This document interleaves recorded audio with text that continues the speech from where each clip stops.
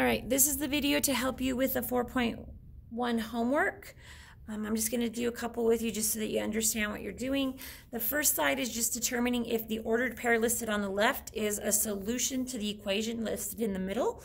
And you need to make sure you show your work, please, so by plugging them in. So let's see, I'll come down here and I'll do number 6 with you guys. So if you look, I have the point 2, -1, and I want to know, is it the solution to the equation 2x plus 4y equals 8? So again, this is my x, this is my y. I just plug those into the equation. So instead of 2 times x, I have 2 times 2, because that's my 2, plus, and then instead of 4 times y, I'm going to do 4 times -1. And then I want to know, does that equal 8? So 2 times 2 is 4. 4 times -1 is -4. And I still want to know, does that equal 8?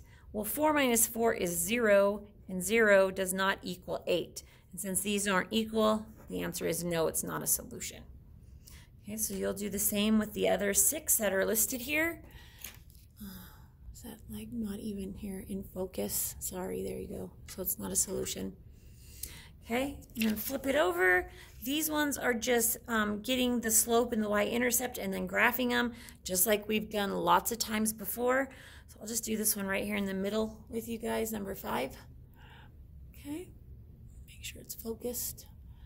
All right, so again, I know that it doesn't have it, but remember, slope is your m, your y-intercept is your b.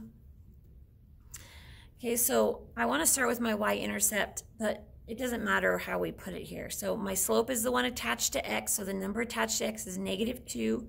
And because I need slope in a fraction form, I put a 1 under it. And then my b is the one not attached to x, so this +2. So I go to where y equals 2, right there. And then because this is a negative, it tells me to go down 2, right 1, down 2 to the right 1, down 2 to the right 1, making sure I can do 3 points.